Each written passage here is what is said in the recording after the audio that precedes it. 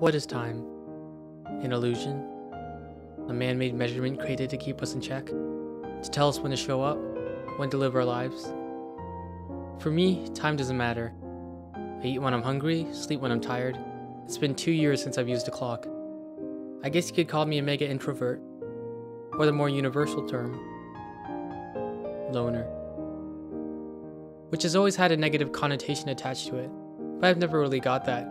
I may be a loner, but I'm not a lonely loner. There's a difference.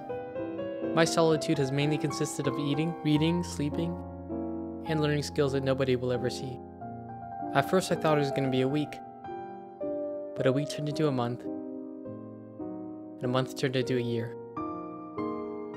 Apparently they said it was safe to go out a while back, and people started to go back to normal. But not me. I was perfectly happy in my room. A life without work, deadlines, expectations, stress. No need to fit in, no pressure to be a scholar. No nothing.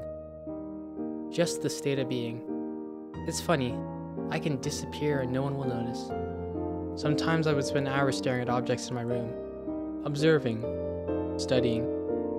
In a way I envy fish. Oblivious to everything around. Maybe I was meant to be a fish. A brain so tiny that— Hey! What? That was strange. Oh, I'm so sick of your boring internal monologues. Goldie? Wait, you can talk? I want you to get out of this room. What? Just leave this room. What? No. Why not? I'm happy here. Happy? Are you serious? Let's face it, Gabe. You're a loser. Get out of here. This whole thing's ridiculous. I'm talking to a fish. You can't just avoid me anymore. Please be quiet, Goldie. Not until you leave. Stop it. I'm not going away anytime soon. I said stop. I'm a part of you, Gabriel. You can't just get— Shut up! So what, you're just gonna convince me to leave this room? And then what after? And why are you telling me this now, huh? Why now? Why this specific instant? Glad you asked. First of all, you're out of electricity. That's fine, I have candles. Second, you're out of fish food for me. I don't care about you. Oh, and I forgot. You're out of food for yourself, too. For what though? It'll be going back to being constantly self-conscious all the time, constantly nervous, anxious.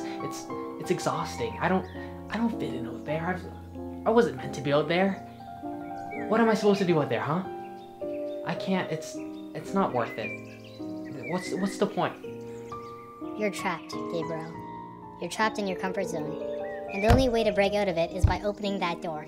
You're not a fish, Gabriel. You're a human. You can't just waste that by lying around. Don't take it for granted.